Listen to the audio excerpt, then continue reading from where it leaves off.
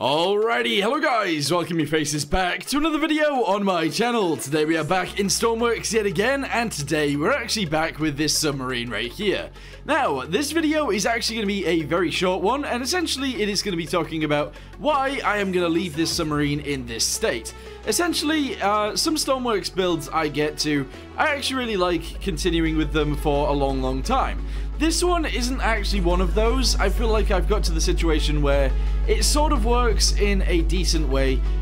We've got it so most of the rooms actually look okay on the inside. A lot of it does actually work, which is pretty good. There are a few quirks though, and that is why I'm making this video. Because there is going to be a few quirks into this, or in this submarine, when I upload it to the workshop. Now, hopefully you guys don't get super upset with that, but yeah, you guys can definitely fix it and work it out for yourselves. But today, I figured we'd go through all of the little things that we have and see what you guys actually think about them. So, let's start at the top and the front, and we'll go from there. Okie dokie, so this room right here, of course, is actually our anti-aircraft defense system thingamabobby. You can actually load this into the sky like so, and then to launch the actual weapons, you go 1, 2, 3, and 4, and they launch upwards from the front. They are radar guided, but they're not amazing, so be careful with those. You might have to guide them a little bit towards the actual enemy. Anyway, let's step backwards.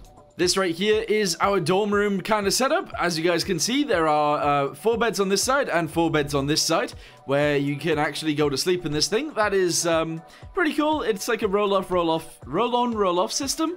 So if you had a bunch of people working on the submarine, essentially when someone gets out of bed, someone else gets into that bed. Believe me, that is a real thing. It's kind of crazy, but there you go. I would say this thing right here actually is kind of weird. This is the sonar. And honestly, that's a bit of an issue. It just looks a little bit strange being in the dorm room, but it is theirs. There you go. Anyway, stepping backwards, we have a sink, and we have a stove. That is literally all we've got in the galley. And we've also got this little storage room right here for all of the food. Not too bad. Over here, we've got the little bit where you can eat. I guess that is actually the galley. I've never actually had those fall down on me before. That was all the AA missiles. That's crazy. Anyway, yeah, this is the little seats that you can actually sit at when you want to eat. And I guess it sort of fits in here, so that's pretty good. I do need to fix that right there, because that shouldn't be like that. And then right here, we've actually got a way downstairs and actually a way upstairs as well. That doesn't work, though. Yeah. Okay, so moving backwards, we got this room right here. This is, of course, our command center room kind of thing. And as you guys can see, this is where you drive it from. These are the decoys that you can launch on the back of this thing. These guys right here. And then if you go this way, we have our missile system. So you turn the monitor on. You go ahead and select a little location for them to fire at. Let's go ahead and check that out. Bam, bam. Here we go. So let's say we wanted to fire at, I don't know, doesn't really matter to be honest. But let's go ahead and say this place right here. Bam. You'd go ahead and set the GPS to there. You'd set an altitude. Usually it's around 25, so we're going to go with 25. And then you just open the missile hatches, which it does. Let's zoom in so you guys can see that. There it is. They're all open. And then you fire. 3, 2, 1. And they will go towards the target eventually. It does take them a little while to actually turn around, though. But it's still cool. Anyway, moving backwards from there, we actually have the sonar. As you guys can see, it has a ping on there, which is pretty cool. On this side, we have the radar, which is on the top of the periscope. And this is our periscope right here. You press 2 to load it up into the sky. You press 1 for IR mode. And then you can just spin it around and have a little look around. Pretty awesome. And then I believe, finally for this room, oh, no, not actually finally, we have this bit right here. This is actually our ballast tank setup. You can fill up the middle and the back and also the front right here. You can also empty it right there as well. Going backwards, we've actually got the torpedo little room right here, so you can open the front hatches and then fire 1, 2, 3, and 4. There you go. And then you close that one, and then you open up the rear hatches and you fire 5, 6, 7, and 8. There we go. All of those seem to have dived, and I'm not entirely sure why.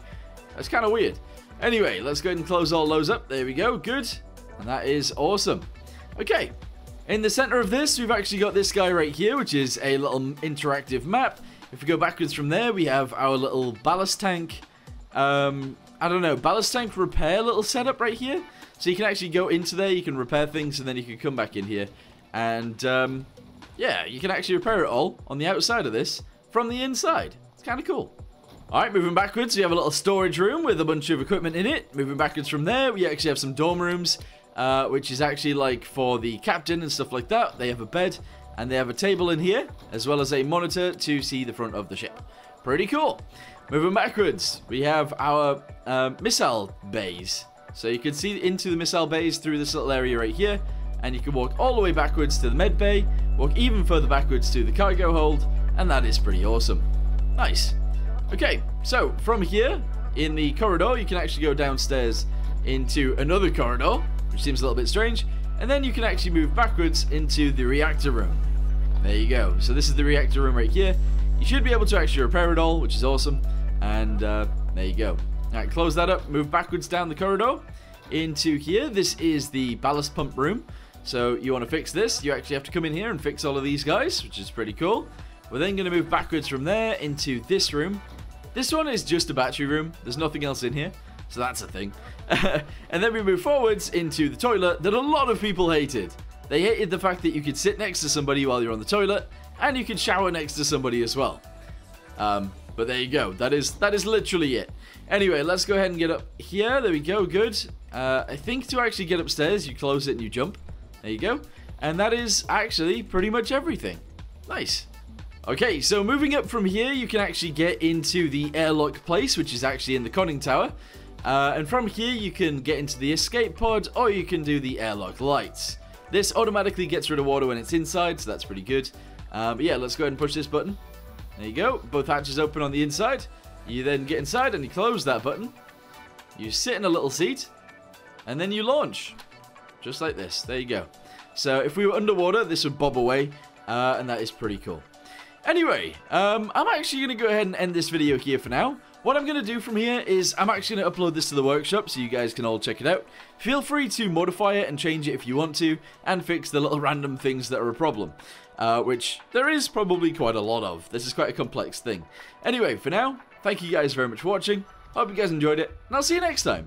Goodbye. Oh, and I would like to say, I think I would actually really like to continue with this in terms of adding more and more detail to it. So after I've uploaded it, I might actually try and fix a few things and continue updating it on the workshop. Hopefully then, we'll actually get something really cool on the workshop for you guys to try. Anyway, thank you guys very much for watching. Hope you guys enjoyed the series, and I'll see you next time. Goodbye.